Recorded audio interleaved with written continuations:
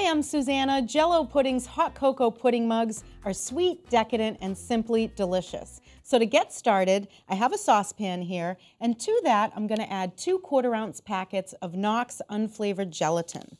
So let's put that packet in, and let's add the second. Perfect. And to that, I'm adding 1½ cups of milk. There we go. And let's give this a quick whisk. Now, if you'll notice, I have my saucepan off the heat. We really just want to make sure that this gelatin softens right now. We'll be putting it on the heat in just a second. Now that the gelatin is softened, I'm going to move this onto the heat. Now that I have my pan over medium heat, I want to stir this constantly for 3 minutes or until the gelatin is dissolved. The gelatin is completely dissolved now, so I'm going to remove the pan from the heat. And now I'm going to add 2 ounces of melted Baker's bittersweet chocolate. Yum. Put that right in there. And I find using a rubber spatula works best to get all the chocolate out. And then you'll use that whisk to stir this up. You want to make sure that chocolate's evenly incorporated. Now that the chocolate's fully incorporated, we'll want to let this cool for 5 minutes. For our next step in the dessert, we're going to mix 1 packet of JELL-O chocolate flavor instant pudding into our bowl. There we go. And let's add to that 1 cup of milk. Now, if you're making an adults-only version of this recipe, feel free to substitute and use only 3/4 cup of milk, and then throw in 1/4 cup of, say, creme de coco or peppermint schnapps into this recipe. It tastes really good. So now let's whisk this for 1 minute. There we go.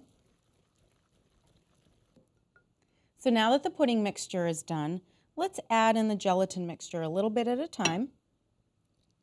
About 1/3. We'll whisk that in. There we go. It's going to be thick at first, but we'll work it in a little bit at a time. Add in a little bit more now.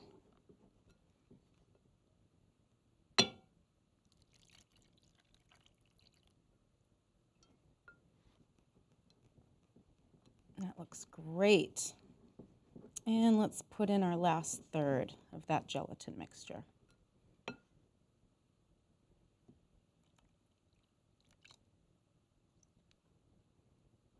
And just be patient, it'll all come together. Look at that, this looks beautiful. Just be sure it's all evenly incorporated before moving on to the next step. To make our adorable little hot cocoa mugs, I've started out with these little plastic shot glasses that you can pick up inexpensively at any liquor store or party supply store. I've coated them with cooking spray, and I'm pouring the filling right in. I find it easy to use one of these little measuring cups, which has a little spout. So I'm going to pour the filling right in, about 3/4 of the way full. So we'll put that one in there. And then this last one here. And all we need to do now is refrigerate these for 3 hours until they firm up. Our hot cocoa mugs are out of the refrigerator. I've already started to assemble them, so let me show you how easy it is. So you just kind of turn it a little bit, give it a little tap on the bottom, comes right out. So we'll flip that over. And then I have these little pretzel halves that have been broken in half. This is the adorable little handle for the mug. So you're just going to push that right into the side, and that makes this cute little handle. This is adorable. So let me rest this down on our serving plate.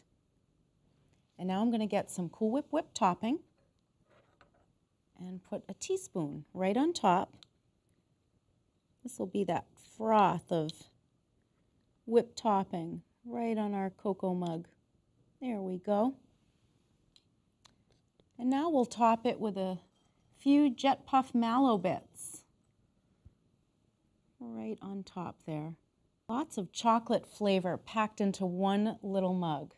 If you're looking for a reduced sugar version of this recipe and other great JELL-O recipes, go to JELLO.com.